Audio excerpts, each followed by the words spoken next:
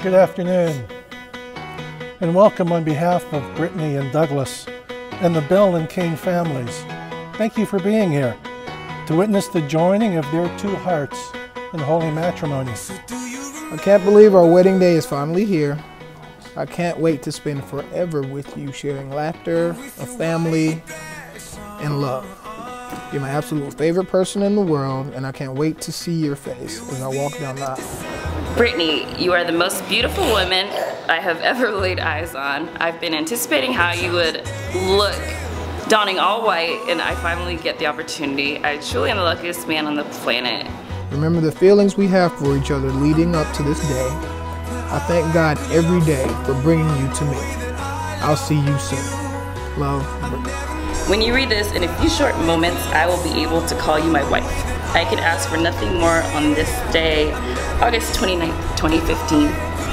Love, Doug.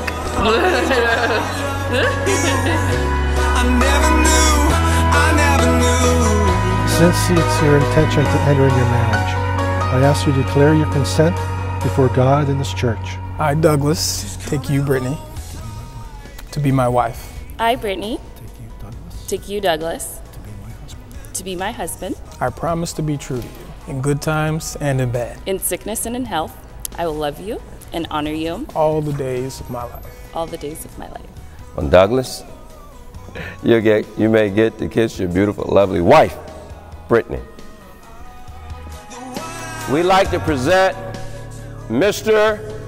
Douglas and Mrs. Brittany Kane.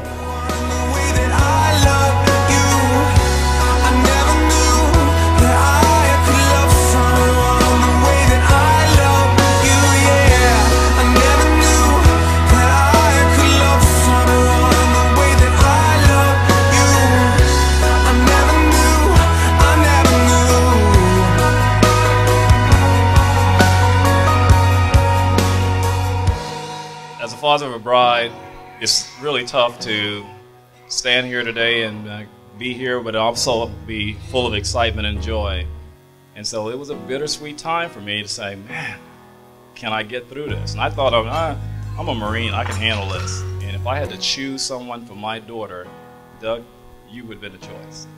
So I realized that these two, there was a destiny to be had for both of you. For those of you who didn't know, Doug is obviously my twin brother. Brittany, glad to have you in the family. I love you guys. I know you chose a great wife. I'd like to propose a toast to the newlyweds, Mr. and Mrs. Douglas Kane.